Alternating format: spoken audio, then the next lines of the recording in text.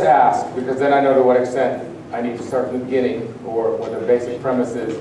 For whom is this the first event that you've attended? How many hands up? Okay, hands up, let me see. About a quarter of the people, maybe a little more. Okay, so I'm going to summarize extremely quickly what the situation is, verbally, and then I'll show you slides, and this will permit me to go very quickly through the slides when they come in. Now, I warn you about one thing, which is we work to the last moment. You know, we're not always preparing presentations. We work. There's about 7 or 8 people up there. We work, and then at the very last moment, we take them off the table and show them to you. As a consequence, we get a lot of work done, but also the presentations are always out of order, because that takes a very long time. So this is not presentation-oriented. This is really, you know, work-oriented, just like we promised. It's as if we were walking around the tables. And I promise you, I haven't seen the presentation. It's going to come down, and we'll see. But what's also typical of this is about 45 minutes ago,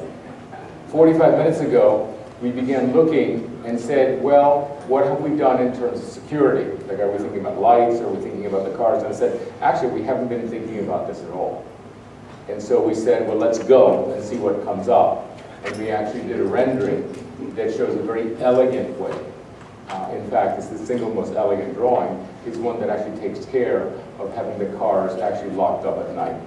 It's one of the things that's important. You know, I think in this place you can walk the streets, if you have lights and so forth. When you leave your car alone at night in the street, it's something else. You know, poor car. And so we added this to that. In terms of a summary, this is a project that's about 6 acres, which is a site with 2 sort of quasi-industrial buildings, about 100 years old, that were donated by Entergy to the East Baton Rouge Redevelopment Authority. And our task was to make that both valuable, but also positive to the neighborhood. There's a very large super block associated with it that, as you'll see in the scale comparisons, is actually larger than Seaside. It's one of the scales we did. It's also about the size of half the French Quarter from the Mississippi right up to the railway track, you know, in New Orleans. It's a very large area. You wouldn't know it because it's so gap-toothed, and, you know, I am told by people who grew up there was really a nice place to grow up, but it's generally decayed at the moment.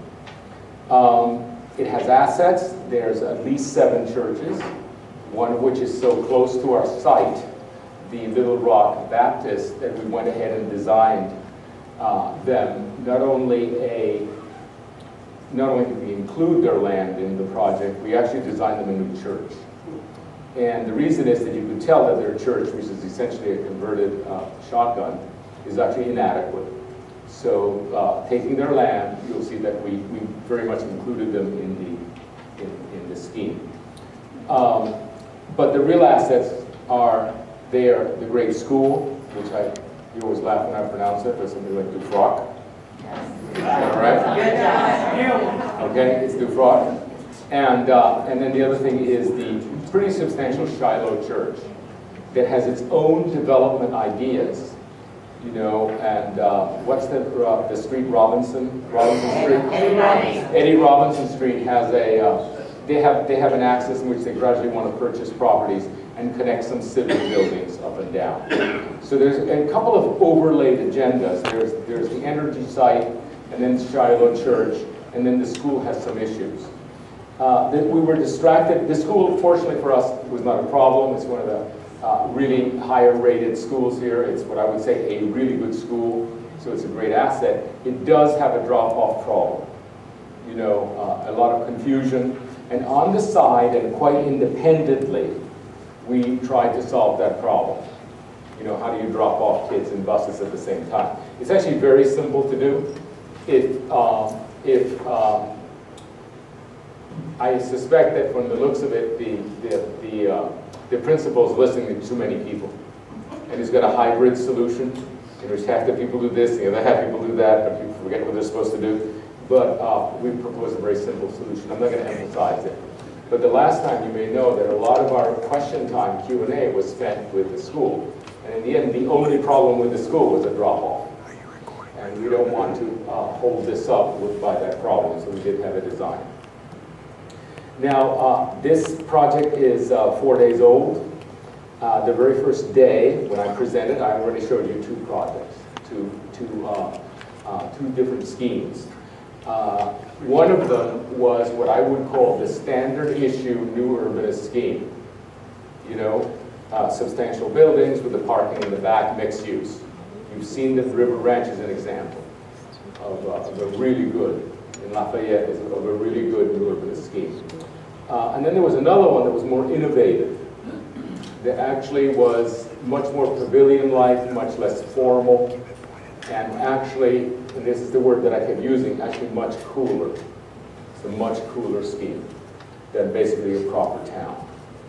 This scheme was cooler, partially because we wanted to implement here what's called a pink zone, which is a zone in which the red tape has been reduced in order to allow younger and smaller developers to operate. And one of the things that I suspected, because it happens all over America, is that you have to be a very big developer to be able to afford the process. You know, there's a huge process, and I'll show you a horrible diagram of the new simplified process, which actually looks like the D-Day invasion diagram. And it really was, this is the invasion. Day 1, day 2, day 3, except instead of days, this is months between the meetings. So one of the things we have in front of us is a regulatory situation, both the codes and the processes, that regular younger folk with smaller businesses literally can't operate. And if we don't simplify this thing, it's all going to go to the big developers. The big developers that will say, listen, I'll take this off your hands, I'll build you the 600 units, I'll follow all your rules, and I got to have all 600 or I can't do it because it takes much too long to get anything done. So one of the things that we wrote up today with the help of my internet friends was an ordinance called the pink zone, you know, the pink overlay zone, as I said, reducing red tape. And we had the fortune yesterday of having the fellow, John Fragonese, who is actually rewriting the code, cleaning up the code for, as it happens, cleaning up the code for Baton Rouge. And so we said, among the things we'd like you to do is to have a pink zone in place for applied for hearing. Now I could go on and on the entire presentation on this pink zone. Okay, the pink zone could be, it's extremely exciting, it's extremely innovative, and for the first time we're having some real documents here. But I'm just going to, maybe I'll mention it. The main effect it has is that the units are smaller and the units are, I think, much more diverse. So what else? Now, as you can see, my presentation hasn't come in, right? Okay. And just because I want to let you into things. The very cool scheme is so light on the ground and so open. It's a series of pavilions, relatively small pavilions, that actually it's unsecurable. You know, the cars are just wherever they land. In fact, the closest analogy, if you've ever been to Vancouver and seen Granville Island, it's an island that was an industrial island, and there were warehouses that were left. And they were gapped to, some warehouses were gone. And there is no order. There's a whole bunch of warehouses, and then whatever space is in between, the people park informally. So the idea of this parking is that instead of designing a super efficient parking lot, you know what they look like, Walmart, you know, is the expert, that is a parking lot whether the cars are there or not. Okay, so you know, even when the cars are gone, you say it's still a parking lot. It's horrible. I hate it. I hate the asphalt. What we had in mind was a series of plazas of the kind they have in Europe. That when it's a plaza designed first as a plaza, when the cars are on it, it's still a plaza, and when the cars are gone, it's even better. And what you find continually in Europe is people in these relatively small room-like spaces sitting around with 8, 10, 12, 15 cars on cafes, outside of cafe tables, feeling fabulous. I love Italy, it's fabulous. And yet, you say, don't you see that this is also a parking lot? And that's the ideal. That's what we need to do in the United States now, since the cars are not going to go away for a generation or two. And besides, they really shouldn't go away. They're pretty cool. What we really hate are the parking lots. We don't hate our cars, we hate our parking lots and our traffic jams. Okay? So if we can actually have walkable environments that you don't have to use the car to get to places, then you're not suffering from the first thing, the traffic jam. And if we actually use the budget of the parking lots to make plazas, the pavement and the trees and all this stuff, and all the drainage, parking lots are expensive. We sort of shove all this money down the rat hole, and we end up with a parking lot that everybody hates. But why not take that budget and make a whole bunch of little squares? And what that has to do is how you lay out the buildings, how you lay them out. The last thing that I think I can actually emphasize today is that, and this is a little bit disturbing,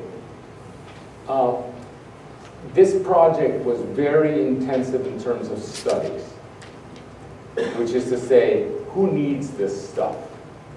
Who are the demographics? Are they young? Are they old? Are they from here? Are they the new IBM employees? Do they need office build? Do they need more office space? Do they need shops and all that? More and more, I've realized that to have planners come in and tell you what things are going to be is a false utopia. We don't have the power, to tell you, well, this is going to be a market, and this is the affordable housing, and this is the other housing. No matter what happens, when the studies come in, it's not what you think. And so what we've learned over time is to only design that which is important, and that which isn't, we let go. So for example, you will see project after project in which there are pretty standard footprints, and then you do a plug and play. Like, would you like to build an inn?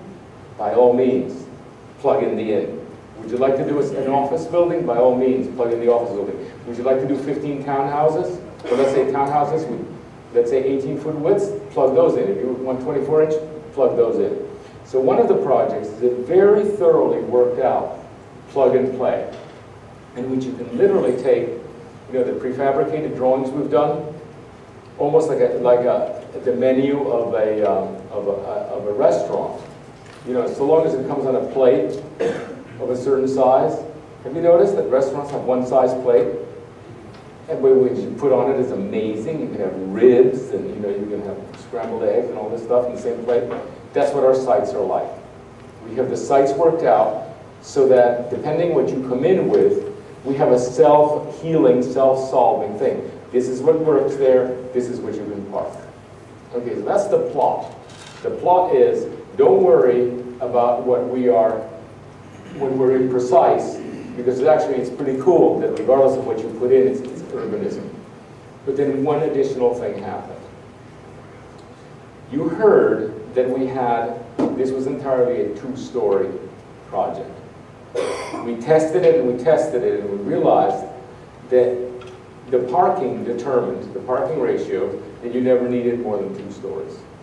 Okay? And you'll see a lot of drawings today that are 2 stories. And then just this afternoon, somebody came in and said, what about that right-of-way of the power company that is running along the railway track, where we had put a lot of buildings? And we looked at the right-of-way, and we realized that with its easement, you couldn't put any buildings. So we have a whole swath up and down the site, almost 200 feet wide, that can be nothing except parking lot. Nothing except parking. So suddenly we have a wretched excess of parking. So we have the parking that we park on the sites for the 2-story structures. And then we realize that we have enough parking off-site, flexibly available, that we can go 3 and 4 stories. So that's kind of interesting. And so the last drawing you'll see is actually a 3-story scheme. And that's one of the, that's what charrettes are. Like, you have to stir the pot and tell you what's going to happen. Now, I think what may have happened is that the computer ate my drawing.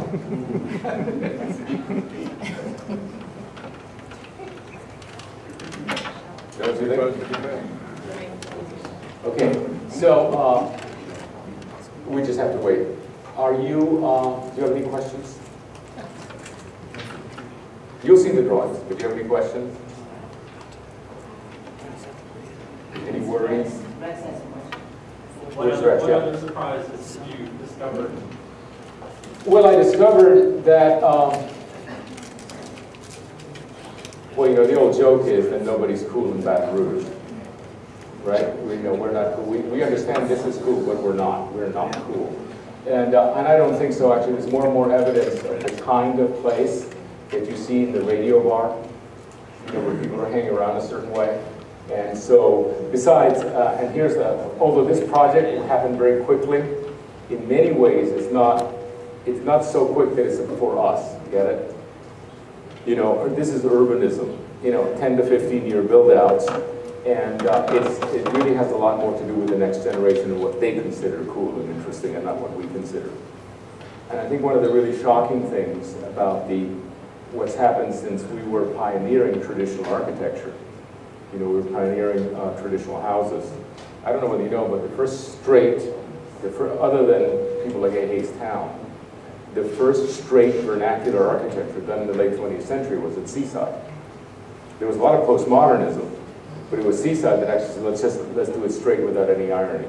So that was incredibly radical and got a lot of people like that, sort of angry. That was the really cool thing. And what's happened since is that there's a generation coming up now that really likes modern architecture, particularly in single-family houses.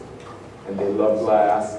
And Dwell magazine, which talks about that, is now thicker than Architectural Digest. Right? Of course, Gun and Garden is fighting back. And the South has not given up traditional architecture. But even if you look at Architectural Digest now, from half to 2/3 of the buildings are modernist. And so one of the things that has become very, very difficult in our presentations is that what image you give to the architecture. You know, well, it used to be extremely easy to say, do a traditional building, people recognize the windows and the pitch roofs. You're okay. That's not necessarily the case. But you've got to draw something. So generally what we've done is either quite neutral stuff, or when we have to put windows in, we've actually put the traditional architecture in, because it's a lot easier to design. It's a lot easier to design. It's also, by the way, still today less expensive to build. You know, it doesn't require so much special material. But I would say that the original vision of this was places that had, you know, glass garage doors that opened up, you know, sliding doors, things like that, that were, you know, that are really, it's what's really happening now in terms of retail. You know, that's really what's happening. So what have we got?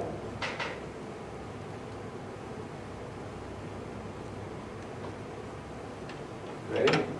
Yeah. Okay. Let's see what we have. Yeah. Thank you. Okay, so existing conditions. This is what we were given by contract. This is the 6 or so acre site. This was considered the original area of influence, straddling the railway track. And over here, just outside, is the Shiloh Church. Over here is the school. And then there's a super block between North Boulevard, the highway, Government Street, and 22nd, which is an enormous piece of ground. And it's amazing how in America we have so much large pieces of ground that have so little consequence. And that's what is really sort of urbanism. You know, we have a bunch of houses that don't add up. But you'll see the scale comparisons, it's remarkable. So we mapped it, you know, we really put in what's there. And we did analysis like this. These are the assets. These are the churches and the schools, etc. So there are lots of assets. And they're all relatively small. The largest thing going on the site is without doubt, the Entergy building, which is located right at the center. Okay, so if you look at this, at the historic significance, the buildings of historic significance, what is this? I guess this is, oh no, I'm sorry, it's here.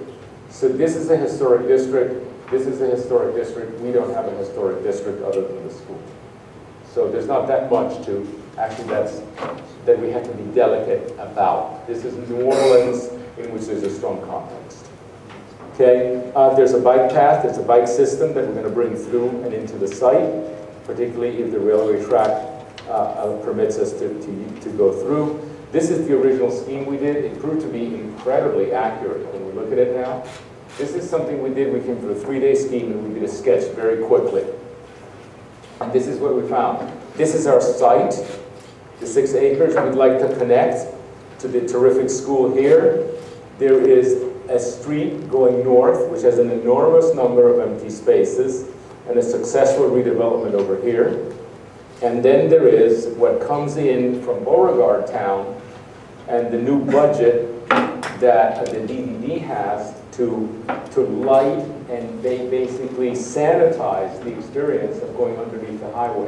So at certain points going underneath the highway, I-110, it's going to be okay. It's going to feel okay to do this.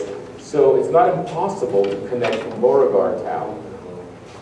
This is the bike path, which is currently running miserably on North Boulevard, but could run gently within a much more pedestrian-friendly place. And lastly, this north-south access from the Shiloh Church and they have a meeting hall up here. There was an old Masonic temple, and then down to another quasi-historic building of cultural value to them. Now, what are these axes? This is what goes first. And we don't want a hodgepodge of I'll fix this, I'll fix this. We'd like to complete the whole streets. That's very important. There's been some great successes in revitalization along street axes, 2 of them. If you've been to Havana, that's what they do.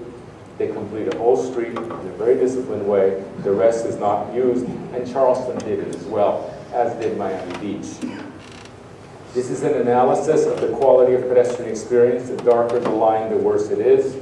It's a lousy place to walk so far.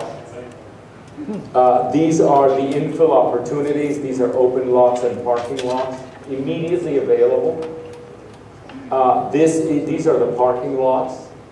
And we can say, we normally say, what a shame not to use the parking lots, right? We've got to put everything in parking garages and liberate the lots for redevelopment. I'm afraid to say that the parking lots are here to stay because the value of the real estate here cannot amortize a parking garage. So our task was how do we create an urbanism that is entirely surface parking? And whenever you see somebody propose a parking garage, you're talking about deep subsidies, and you're talking about probably somebody who's still thinking about the 20th century and not the 21st, where we're a lot more broke. And by the way, just about being broke in the 21st century, how about that price of oil going down? You know, this place was one of the, wealth was flowing through Louisiana, and you know, it can stop from one month to the next. And so it's always better to bet with what costs less. You know, more of a 19th century attitude than a 1990s or 2000 attitude. Okay, so the parking requirements are, what is this? I have no idea what this is. oh, I'm sorry, this is a different scale. This is the energy site. This is the energy site. Okay. So, this is what happened here. I just want to say one thing. This was actually pretty interesting. So this fellow comes in who's done an enormous study about the market. And he says, what this place really needs are 3-story office buildings of 25,000 square foot floor plate. 25,000. 25,000 is exactly what they build out in the suburbs. It's, you know, an enormous monster. And so we were arguing, is this the right thing, is not the right thing? He kept insisting. All we had to do was draw his 25,000 square foot floor plate and the parking associated with it. And we realized, wow, that's all we need to do. That's all that fits is one office building there on the site. Now, the reason I bring this up is that this would be the easy thing to do, right? You sell it to somebody that has a strong market. The office building is like a spaceship. It doesn't care where it is, right? Because the people come in straight from their offices into the elevators, into the parking garage. They don't care where they are. They never touch the sidewalk. So they could be anywhere. And one of the things that redevelopment agency can do, authority can do, is flip it and just fill its coffers very quickly. It's somebody else's problem. And that's exactly what that's the easy thing to do, but that's not what we can do. Because we have there is a charter to actually heal the neighborhood. But I think it was pretty interesting to see how easily you could just do one thing. Now this diagram, this is our site. This diagram shows the new area of influence. See, the old area of influence was this patch. So our charge was fix this and then fix this patch. And as I just described to you, no, what we want to do is fix the frontage that connects us to the school, fix the frontage that connects us to the good project up here, you know, with the gym and the civic facilities, which are mostly empty lots, go over, connect the Beauregard town, and then help the church, the Shiloh Church, to connect along its axes. So if this happens within 5 years, the perception of this place will be fantastic. It has to be very disciplined. In other words, if you have a lot to buy, if you have a budget to do something, if you come in and say, which house should I renovate? You say, build on these gray lines. And don't encourage and dissipate your effort by pockmarking it everywhere, because it just won't add up. Lots of evidence about failure in that regard. Okay, so the precedents. This is something that opened in Miami 2 weeks ago. And I think people like my friend Nathan Norris here, who's one of the planners from Lafayette, has been hearing endlessly from me about a place called Wynwood. And Wynwood is the coolest thing in Miami. It's a bunch of warehouses with graffiti. You know, and we all go there, and it was cheap, and it's great, and it's hot. Well, a new thing came up 2 weeks ago that just blew the doors off. And it's called Ironside. And it's on a railway track, ironically enough. It's in a pretty mediocre neighborhood. And what they did is they took a warehouse, made a little space, and just filled it with really well-selected restaurants and really well-selected bands and people who are merchants who are very cool, who have friends. And so this thing opens, and in Art Basel, that has about 120,000 people showing up, this was the place to get in. And when I went to it, I said, this is even cheaper and less expensive. Look, here's in Miami, you see that palm tree in Miami? There are no palm trees that small in Miami. This is like really low budget. You know, a scraggly tree, the old pavement, and aluminum storefronts all along the side, and just really cool people. Very laid back. Very little architecture. People are tired of architecture. You know, it's Frank Gehry and Frank Gehry Jr. and Frank Gehry Jr. And I have to say, the housing that was built to the north of us, which is delaminating slightly, you know that look, the materials are like that. Well, it's not even cool anymore. I mean, it's just like I looked at it and said, oh yeah, well that was last year. And I think what's happening now is something that can be called the new matter of factness. Let's just be matter of fact. We want architecture to leave us alone. Liz just did a project for the most, I think this is worth telling. Liz just did a project for the #1 retailers in the world. Louis Vuitton, LVMH. I mean, unbelievable people. And our advisors, our retail advisors, were from Paris. And so these incredibly cool young men showed up and said, well, what we want is no architecture. And so Liz did her best to do no architecture. They came back and said, no, we actually mean no architecture. And so Liz took the architecture list and Christina took the architecture off. They came back the third time and said, no architecture. We just want a box with aluminum front, growies, and we just want what's inside, the full depth of the store displayed with lighting. We don't want any architecture that's going to be out of date. You know, and actually when you think about it, graffiti's out of date already. I mean, I just couldn't believe it. It's 6 years old, it's out of date, and let alone the old shopping centers, they're so out of date, it's incredible. And I think that's the problem we have, is that the cycle is moving forward, and I would like the architecture here, insofar as possible, to be almost non-existent. You know, and just let what happens inside flow out with light and so this is what it looks like. And it's just crappy old warehouses. Look at this. They even look at this horrible. This is a key intersection Everybody walks down here. And look at it. It still has the traces from the tire trucks. You know, look at this. I swear, that didn't even cost $10, that tree. And I'd love to tell you this because it is so low budget. For Florida, you know, we do $500 and $800 trees without even thinking about it. There's no such thing as a $10 tree. And yet these people are actually telling you in your face, saying, this is all management. It's the people who are here. And I could go on and on about what I saw. I went twice in 2 days. It was so exciting. Okay, here's another model, because we can't all do that. The houses in this neighborhood are largely of a shotgun type.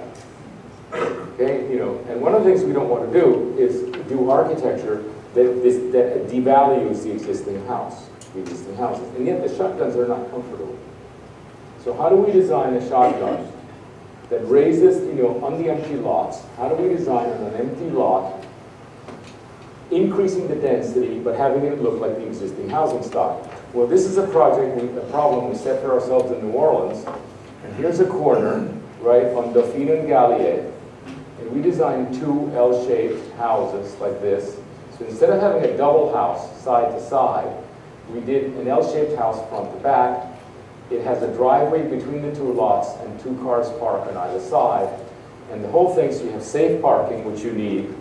You have advanced floor plans that work. Here's a floor plan. This is the yard, master bedroom, etc. You know, big bathroom, upstairs. It fits perfectly.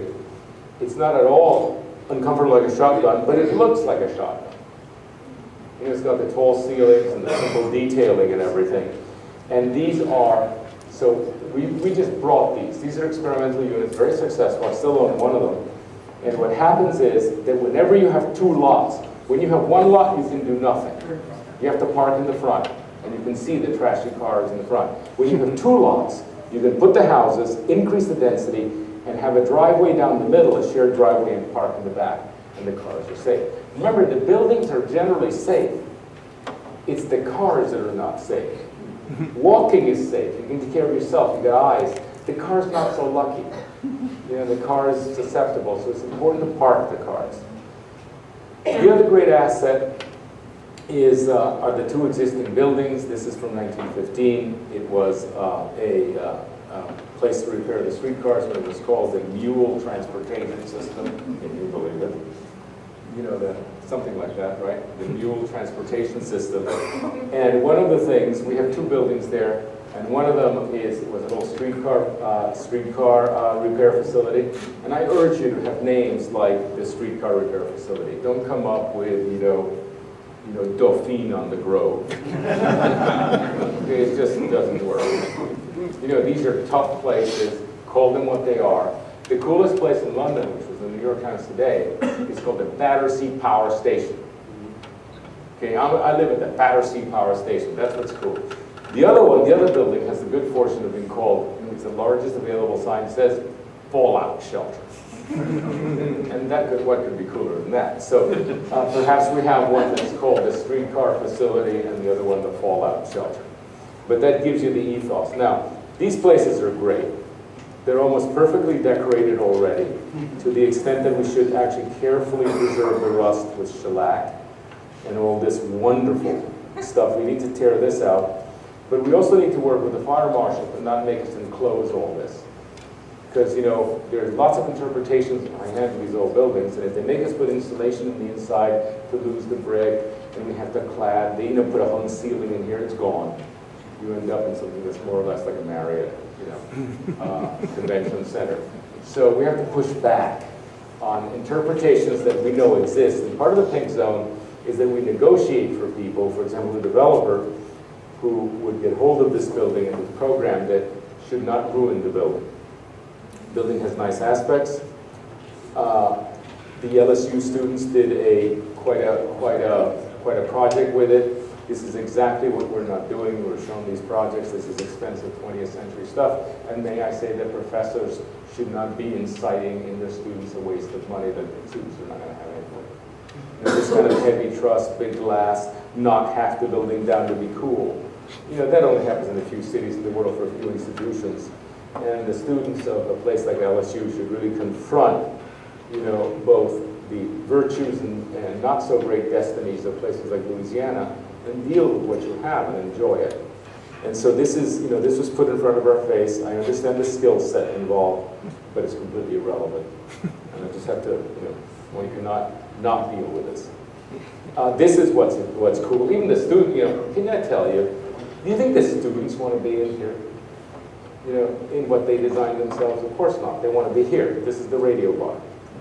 This is almost perfectly done. The only flaw is that the furniture matches. They should have actually picked up unmatched furniture, and the outside is fine. We found at least 2 cool people to prove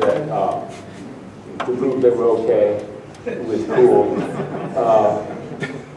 One of the things you find with all this stuff, there's a couple of rules. Materials are used authentically in their raw condition. It's raw wood aging, it's raw concrete block aging, it's, when you have mildew, when you have this, when you have a black, all that. They want the reality, not the sort of plastic surgery that makes everything perfect. And so everything about this, the black metal, the grotty wood and all that is the way to go. The good thing is that it costs less. Management is so important. I'd like to give you just a little insight about management. Everything is managed by apps. For example, security in Detroit is by apps. What happened is people that live in an area, the cops aren't there, as you know. What they do is they get a group of people. They push a button. It basically dials a bunch of people. When something suspicious is happening, you push your button. Everybody who picks up on the call goes out on the sidewalk and just walks around. And anybody who's misbehaving can't stand company. So they actually secure their own streets block by block by calling each other for help. And it's like Uber. It's like Uber police, the transportation by Uber. So how do you feed yourself in the radio? They don't have food. And they say, why don't we have food? Because it's actually not cost effective to have our own kitchen. It knocks out half the bar, etc. Why don't they do, if you want something, here's a list of the pizza, here's the list of the sushi, here's the list of the food, and we'll deliver it. And if we have a very special night like Friday night, we'll bring in a food truck. And that's the kind of decentralized, specific management that is going to make things possible. The food trucks have emerged out of nothing, and they're by the hundreds in cities now. So this can happen. Look at that. By the way, this is a parking lot in which people are having a good time. It's really quite wonderful. The other thing is the tall ceilings. The tall ceilings of this building, of the 2 existing buildings, yield lofts. And the lofts could be residential or commercial. There's a certain aesthetic to them. And our partners here, Norman Chenevet's office, has actually been working on the 2 buildings, both studying them, programming them, and figuring out what can go in them. But it's really a catalog of almost completely cool places. Real lofts, not just lofts. With balconies on top, really tall ceilings that, in fact, should go to things like, let's say, a microbrewery. There's some ceilings that are 4 stories tall, open like that. An individual doesn't deserve to get that. So they can have one cool apartment. So the very large spaces in these buildings, of which there are 3 or 4, go for public use, or at least publicly accessible use. And the small ones go into mixed-use residential. And I think I'll show you some of that later. The aesthetic is very real. They want plywood that looks like plywood. They don't want plywood that looks like clapper or something else. It's all about authenticity. They'd rather have concrete that looks like concrete than stamped concrete that looks like something else. There's an extraordinary taste for the real thing. They'd rather have a real chain link fence than a hollow tube fence that pretends to be wrought iron. That's very much what's happening now, and we hope to do that. There's also another thing. This is so fantastic that I just want to show you how far they're going. This is the Miami Beach Convention Center. This is their seating. And what they do in the hallways is they bring 4 trees in their pots, They pile up sand, and then they put AstroTurf on top, so that people sit and lie on the mound. Completely spectacular, completely cool, completely comfortable, and really unconventional, but actually so much better than benches. Can you imagine, who's ever looked cool sitting on a bench? Kind of like a loser thing to do. A cafe is fine, a bench isn't so great, but a rolling around in the grass, reading a book, that's fantastic. This is what I told you earlier. This is really an image that you should imprint. By the way, if you were to go to Canada and you say, what are the top 5 things? This is one of my top. Granville Island and a ratty industrial area, now spectacular. See this warehouse, see this warehouse, see this warehouse? Look at this in between. The parking is totally opportunistic. Totally. You park where you fit. And it is wonderful, and people are really intelligent. They find the parking. They know where to park. You don't have to sort of stripe everything and as if everybody was an idiot because they couldn't do it. And so Granville Island is definitely a model for what we're looking at. No sidewalks, Things get narrower, things get straight. This is angled, this doesn't have it, trees growing up everywhere. In fact, this is unusual. This is the neatest parking lot in Granville Island. Usually it's wherever the cars fit. The other thing that I wanted to show, what the hell is this? Is this the, this. I hadn't seen this image before. Well, let's emphasize this railway. A station will connect this to the airport, to New Orleans, and to a lot of stations in between. Which means people can live in certain places and have jobs somewhere else. This location of ours is the nexus of transportation. The first thing is that the buses that go by this site and stop on this site have access to 103,000 jobs. They actually go to 103,000 jobs. So this is like a necktie where everything comes in. It's a nexus. And it's where the old railway station used to be, and it's still a very good place for the railway station that can connect you all the way to New Orleans and all the way to the airport. I know that you're going to do a study that's going to cost $800,000 to figure out where the railway station should be. Just skip it. Put it here. Okay, this is where the railway used to be. This is where the buses are. And when you arrive here on the train, if you still need a car, you're not going to take the train. You're going to drive from Hammond. Right? And so what's important is when you arrive, you need to be in that nexus of transportation where the buses are. And then the train will really become a commuter train. People will not actually get out of the train in a different city and use a car. They'll just drive to the city where the car is. So I think this is by so far and away. And by the way, this is a station in Hammond, which I believe there's another image of it here, like this. They're very simple, but it isn't just a shelter. It's a nice place. So when the station is built, something like this would be nice to treat people decently. The housing in the area, there's a tradition of alleys. Overhead wires are fine, don't worry about them. And just run them in the alleys and so forth. And anyway, this is, I was showing you an image earlier of houses that would be compatible with this. This is the code that we wrote, the pink zone.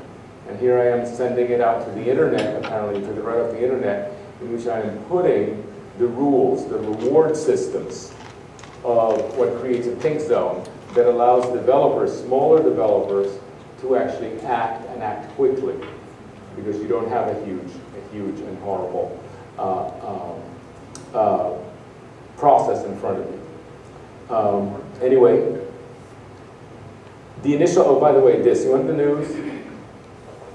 This is the process you go through in Baton Rouge to get a building permit after it's been simplified.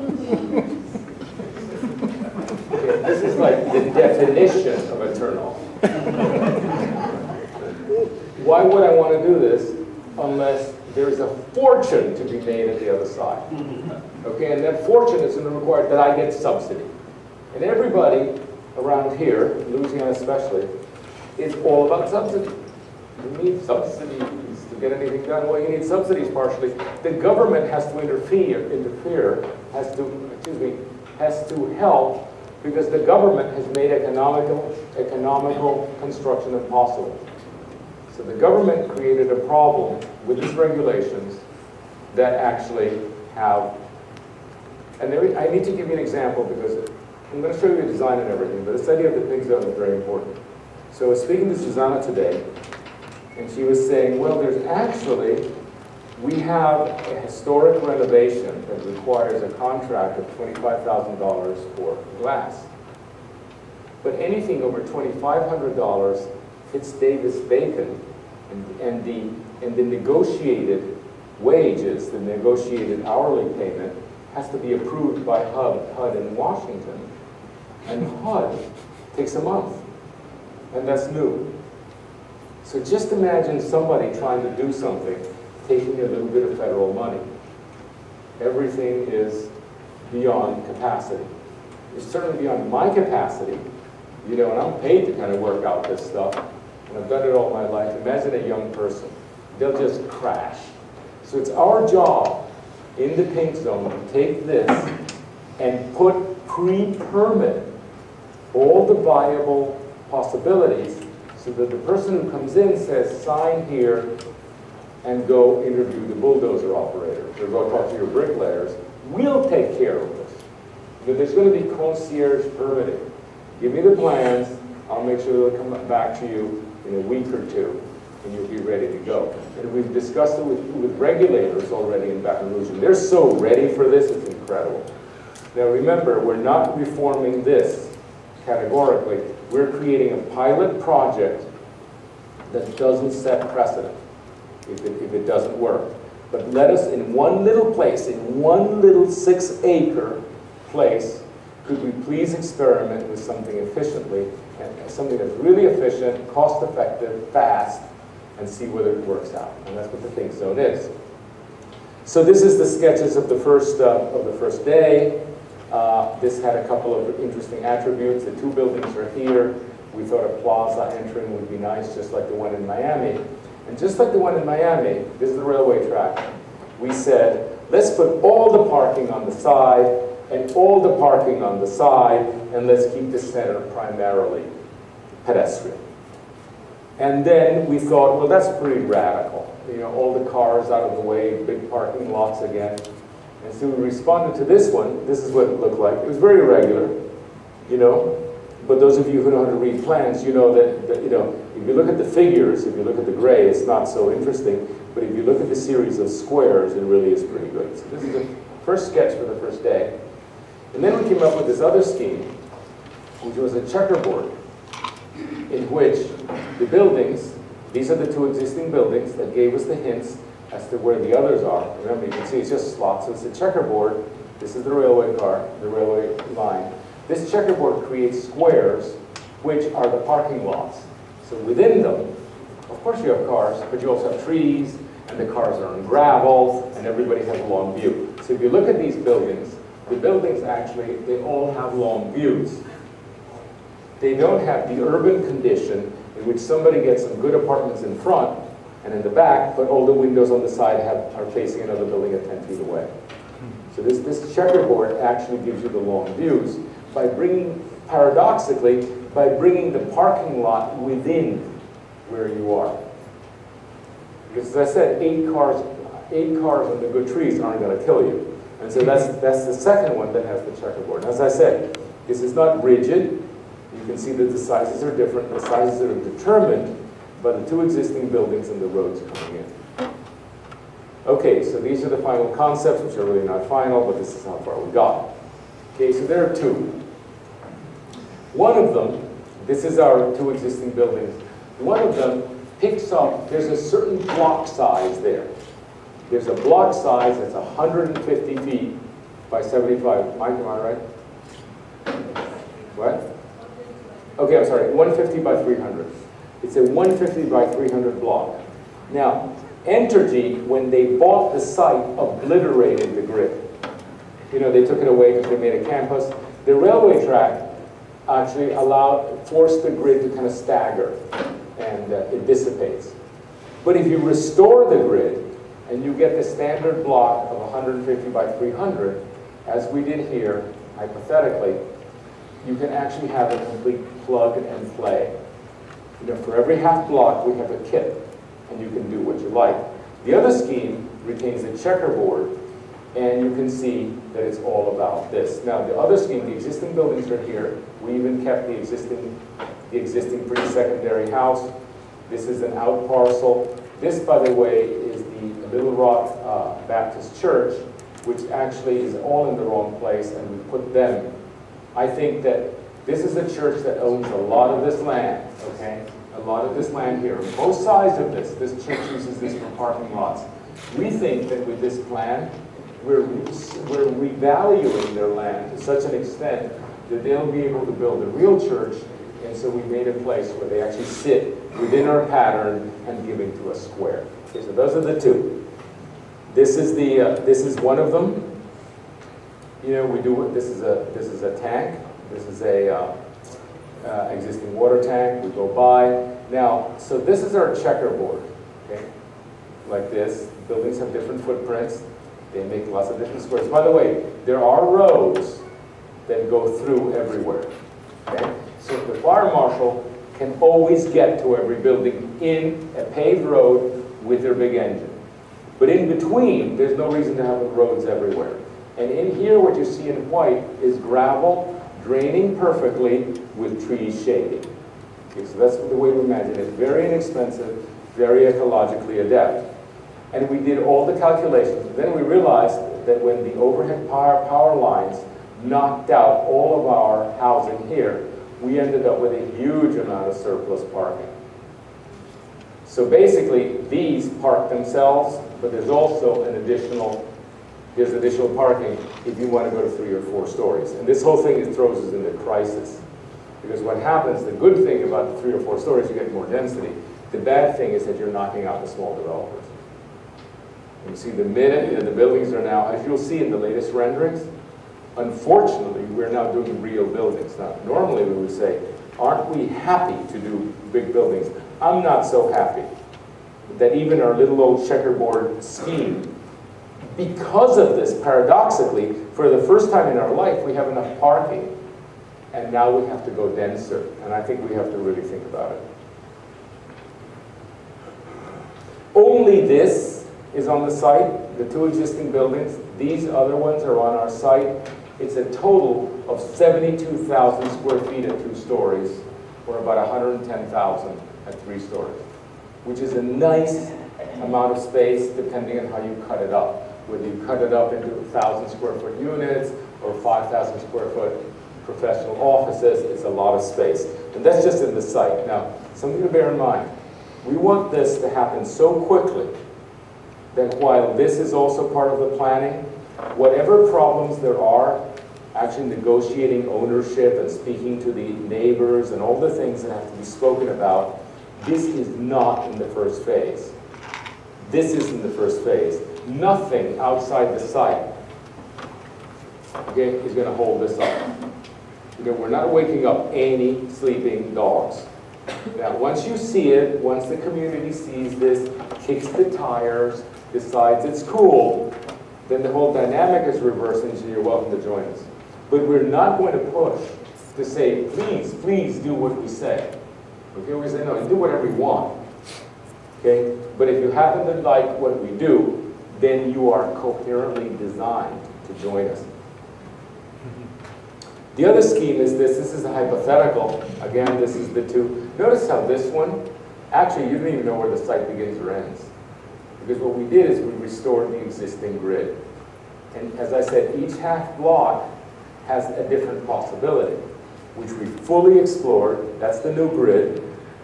By the way, this is the existing grid. We just completed it. By the way, Mike, one of the things we need to do here is show which streets exist and which are new. You know, we need to change the colors so we can actually make up. It's surprising how few new streets need to be added. So this is what it's like.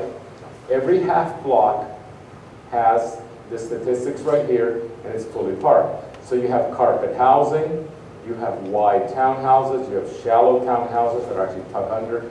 The bottom half is the first floor, the top half is the second floor. This is hotels. Would you like to build an inn or a hotel? This is an elegant office building. Apartment buildings. These are different kinds of live-work units. These are actually proper retail. These are a kind of apartment building that our friend John Anderson has been doing, which actually is all about thresholds. He's discovered that if you do an apartment building with only 4 apartments per floor, you don't need an elevator and you only need 1 stair. So you can do a 3-story walk-up.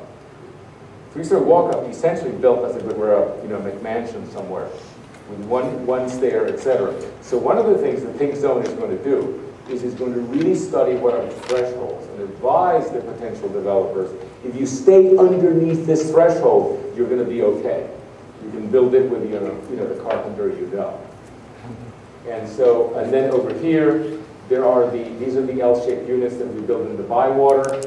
These are the perimeter blocks, pretty affordable apartments, etc. But this is the plug-and-play kit. And here they are developed in 3 dimensions. These are the floor plans, and this is what they look like in 3D. And one of the sort of jokes we were telling, I was speaking to James, who was, would be a wonderful master developer. And I said, you just have to act. He says, what do I do? I says, well, you act like a waiter. You bring the menu and say, sir, we have these things in our menu today. In fact, we're a little low. We're a little low on affordable housing, so we'll give you a special. And actually, you can have whatever side you want. And you use your architect. Your side is your architect. And yes, it can be clabbered. Yes, it can be brick, which is to say, which like a mustard or mayonnaise. But just think waiter, okay? And you'll see how well this works. And then the land is what it's worth. It's very clear what it is. And if, by the way, if they need money, if they're terrific people, but they can't get the loans, you can co-develop with them. You can become a co-developer. For 51%, you can put in the land. You can actually sign for the credit. You can sign for the loan. The developer does all the work, and you're 50-50 partners. And it's all about getting younger people to come in. So here's more of them. Again, very crude. But actually, it's a beautiful system. It's completely rational. And I want to say one thing. This is actually, you say, well, if you came up with 12, why aren't there 20 others? There aren't 20 others. First of all, because there's 2 disciplines. One is, you meet the parking requirement. And that knocks out a huge number of buildings. You have to do 1.5 per unit or 4 per thousand of commercial. So we meet that. And the second rule, which is really important, you can't just park anywhere you want. You have to park behind, behind the frontage. And with those 2 disciplines, you end up with in this case, about 12 possibilities. This is what happened today, this morning, when do you remember the checkerboard that I was showing you this morning, which looked like a kind of little hippie cottages? Well, turns out that if you put a wall on it to keep the cars safe at night, this is where you enter the parking. If you put a wall on it in the parking courts, you end up with something that is awesomely elegant that we weren't expecting. So this wall, with the extra apartment, is a quite amazing look for the checkerboard. You see what happened to the checkerboard once we added the wall? It's wonderful. All the parking is there. And here's another thing that is so interesting. Do you realize that new urbanism always has the parking in the back? The front door is in the front, the parking is in the back. You always enter from the back door, right? Yeah, my guests enter from the front, but I enter from the back. Well, look at these. Look at this building. Look at this building is actually entered from here. You go down the alley. Here's where the cars are. So you have an elegant alley with 8 or 10 cars parked here, and your front door is here. This one is entered from here, and this one is entered from here, and so forth. So here you have a forecourt, and just imagine white gravel, trees on top, nice cars, and a stoop receiving you, 150 feet away. Super elegant. And the car is where you want it, which is in the front. So we're very excited about this building type. And so just imagine that checkerboard, which was all very loose, has now become something else. Very rough. By the way, this is amazing, this drawing took 45 minutes. That's the reason we were late today. It didn't exist at 5 o'clock. But look at the elegance of this. This is like move over New Orleans. It's actually New Orleans with good light for a change. Because the French Quarter is a wonderful streetscape, but it's pretty dark and dingy and wet in there.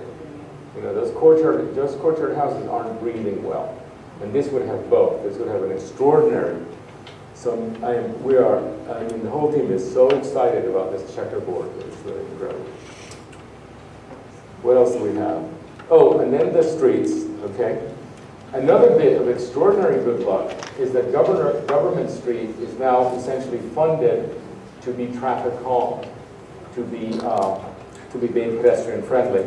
And they're thinking of, we found some early drawings that say it's going to go from 4 lanes to 3 lanes with some bike paths. And then we immediately started running across problems because we said, well, actually, we don't really need that. We don't need it to be at the center. We don't need space. Our neighbor needs space. The school here has a terrible problem already with stacking for the right turn. Why are you removing a lane? And so what we want to add to this mix is that the DOT should not come up with one solution and ream it all the way through. You know, this is too different. This is different from this is different from this is different. And you need a whole series of street sections that alter according to context. And another one of the things that has happened, there's so much bus activity here that something like, in this stretch here, there's something like 118 bus stops. And apparently, everything is stuck because what's happening is the bus stops on the sides of the streets are actually destroying the bike paths. Because the bike paths are between the sidewalk, the buses are blocking them. So Christina drew and said, well, you know, the streetcars in Portland and in many good cities are not on the side, they're in the middle of the street so that people can access them on both sides. So whether you're going to the left or to the right, you can actually get on the bus. And we can get the bus layovers like this, put them on the center of the street, like where streetcars, and clear the edges for the bike lanes.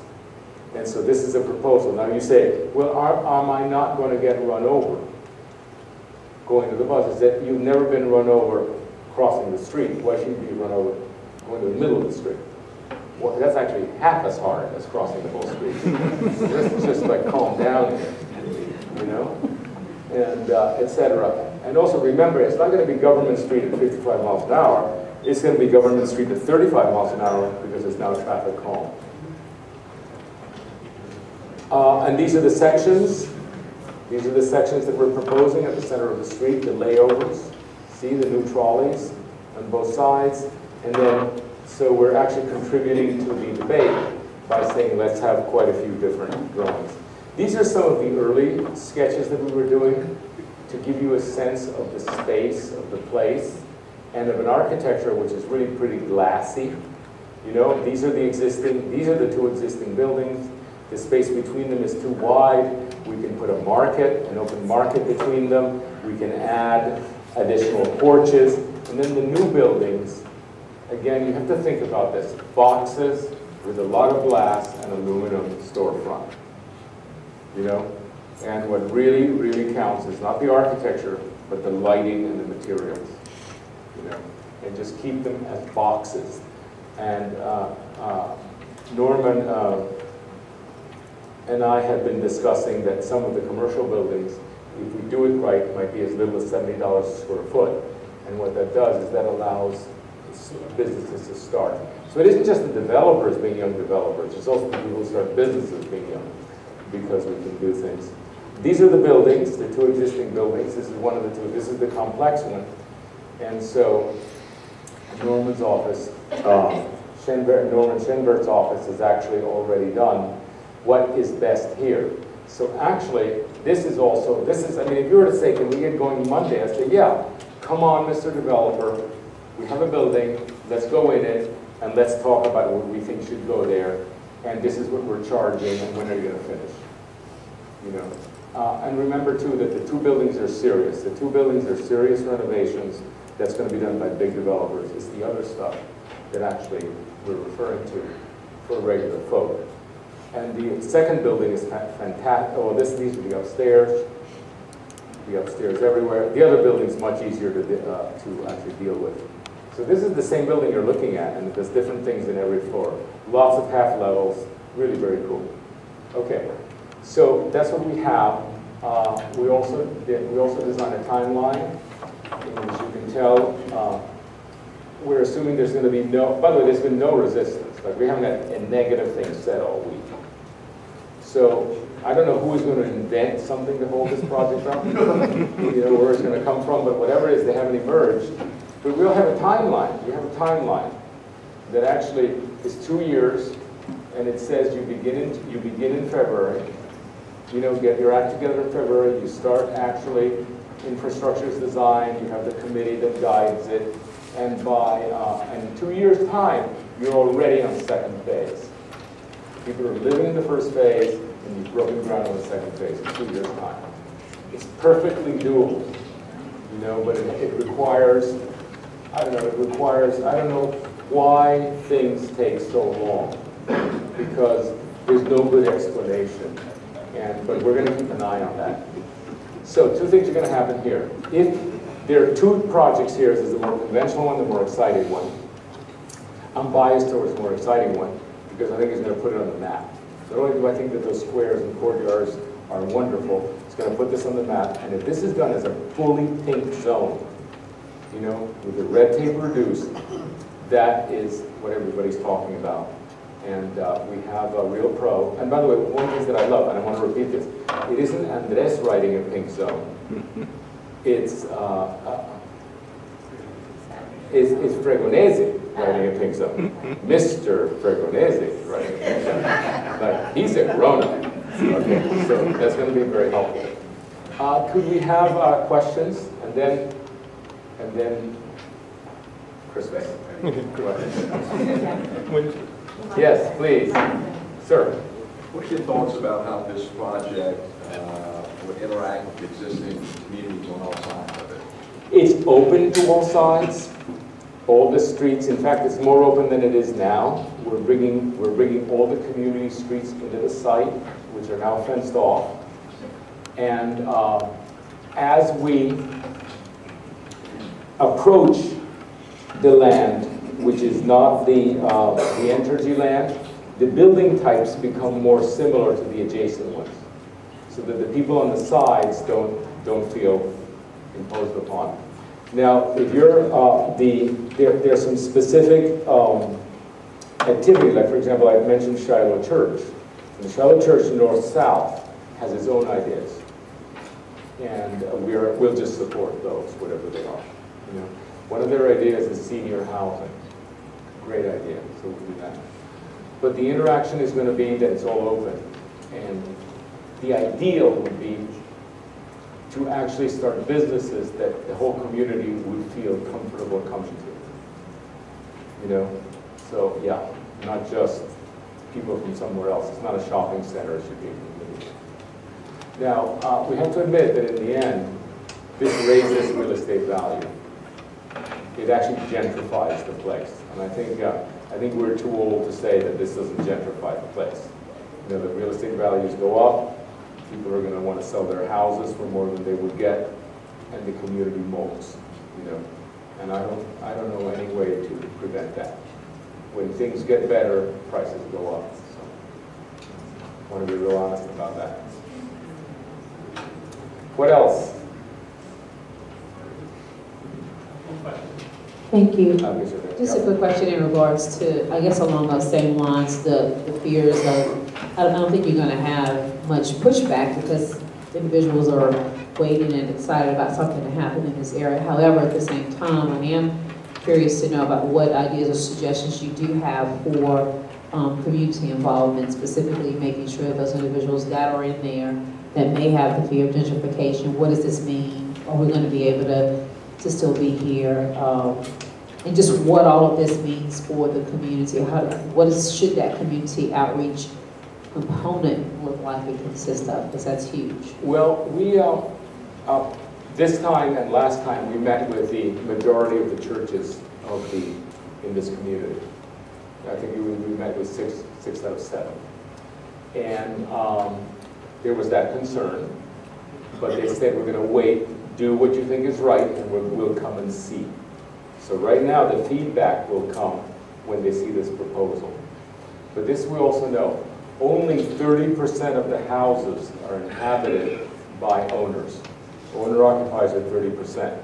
The other 70 or so percent are renters. You know, and one of the things that I've always learned is that sometimes you do an awful lot for the renters, and by the time you're done, the renters aren't there anymore. There's something else that's happened. So I think what we need to take care of is make sure that those who are owner-occupiers really have a voice. And I would think that to some extent the churches give them a voice, you know. They seem to be represented by the various pastors and so forth. And that's the best we can do. But we're going to be really honest. You know, this is what's going to happen. This is when it might happen. But also bear something else in mind. This entire project can happen within the Entergy site. You know, when people want us, it's the people outside who say, come and help us also. You know, it's about being asked to come out. At the moment, we're not pushing to come out. And I think that's where we're going to interact. Now that we're doing this, would you like us to really have a look at your place so that in 2 or 3 years' time, it gets better?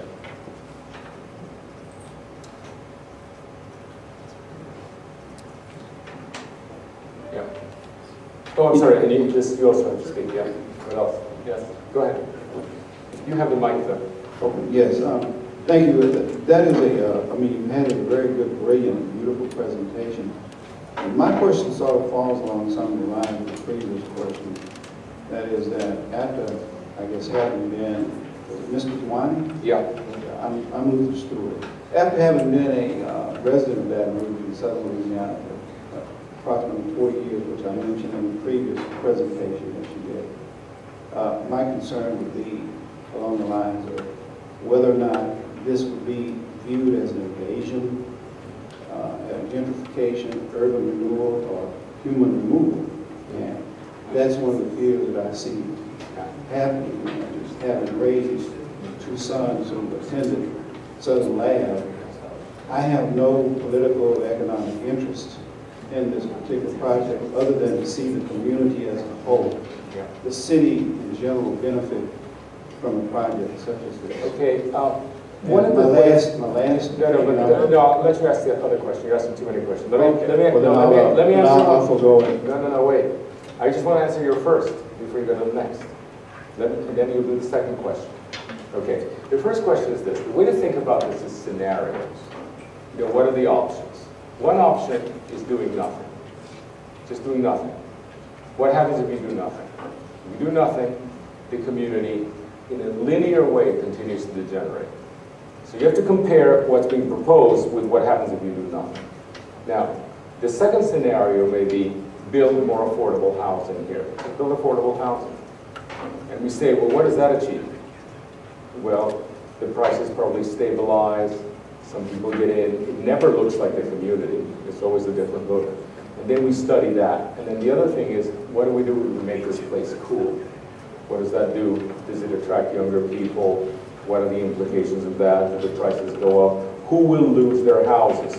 But I'd like to say one thing very clearly now, okay? And I'm going to just state it. Whenever we do these projects and we speak to the people who own the houses, they want gentrification. There's no ambiguities, okay? Other people may not want gentrification because, for example, the churches may lose their congregations. But if you go straight to the owner and you say, Madam, when is the generational transition going to happen to your house? Would you like it to be worth $30,000 when the time comes? Or would you like to be worth $70,000? I have never run across a person that doesn't want the $70,000 or the $140,000. And I think one of the things we owe people is to talk directly to the owners and not just the people who represent them, because they're not the same thing. So I just want to make that clear. Right, and I agree with you on that in general principle. The point I wanted to make was before I had the second question. Yeah, it wasn't really a question, it was more or less a suggestion because you have a pink zone. There were 5 things that sort of came to my mind that would make this basically unstoppable. if we wanted to pursue it, because it's beginning to appear like it's sort of top-down rather than grassroots. First and second suggestion would be probably, can we be sure that the Planning Commission and the firm that's doing this is representative of the demographics of the community? Second, will this be able to increase the employment of residents in that area?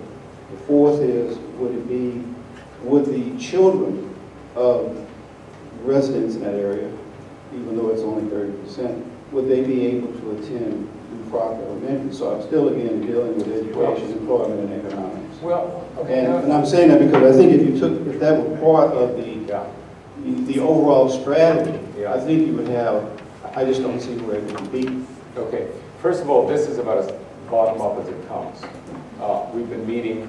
I've hardly had time to design. I've been doing nothing but meeting for 4 days, and the last time I was here, I did nothing but meet.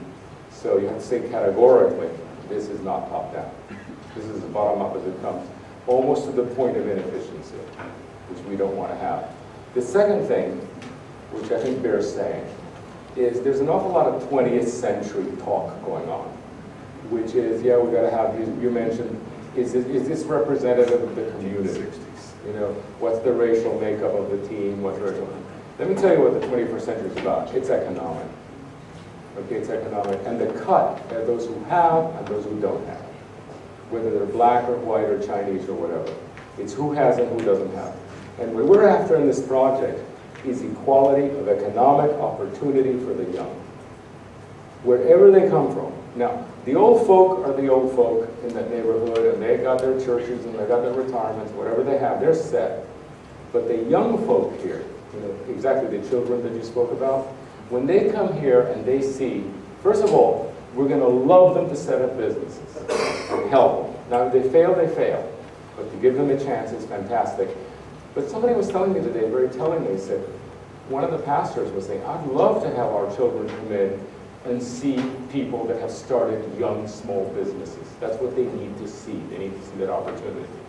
So this particular thing is not about providing 600 units of affordable housing. We know how that ends. Okay, that ends in a slum.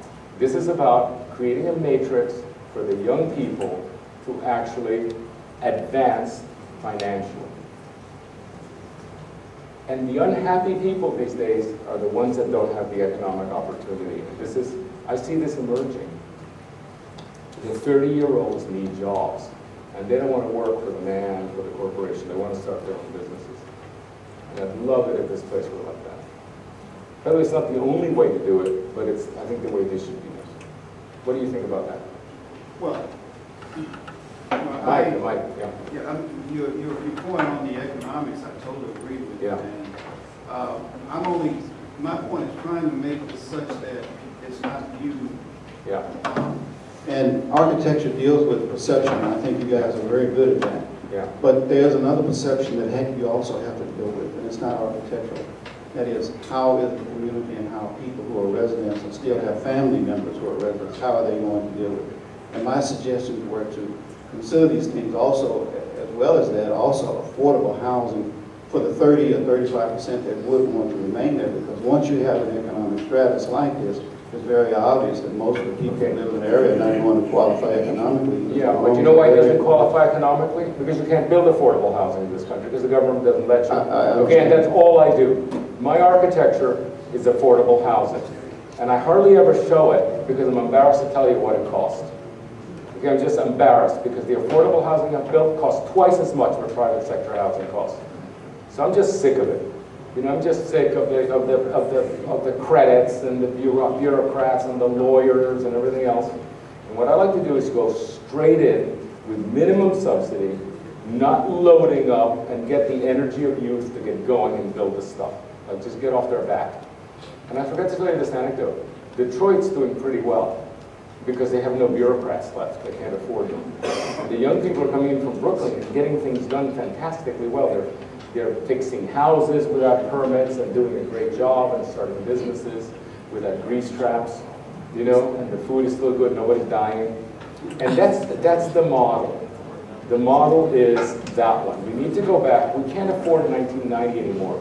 We need to go back to something like 1970 or 1950 economically, where somebody could just build a house and start a business without so many papers. So, affordable housing needs to be built. This may not be the site for it. Quick question. But I'm very grateful for the difficult questions, because most people haven't asked difficult questions all week, so I'm grateful for them. You mentioned the timeline for next year. What's the top priority that would jumpstart this? And then the flip side, what's the potential obstacle that might derail it? You know, what is it that when we leave and we do an amazing amount of work in 7 days, the next step takes 7 months?